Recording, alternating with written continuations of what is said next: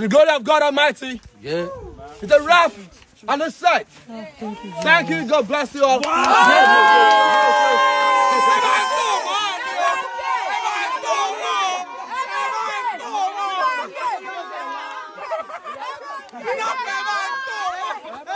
Nollywood actress Wumi Toriola is not taking chances as she prepares for the release of her first cinema project, Queen Latifah. In a post addressed to her colleague Funke Akindele, she asked for guidance on how to rake in huge figures like the actress. According to the movie star, she does not mind making 500 million naira if Akindele can show her the way to go about it. In the post she shared, she called Funke Akindele the brochure and template of cinema movies, as she declared that she would be doing too much if she wants to make 1 billion naira like Akindele. Toriola shared a video of Everybody Loves Jennifer, Funke Akindele's new project, and hailed the work done with the PR. The actress also shared the date her own film will start showing at the cinemas.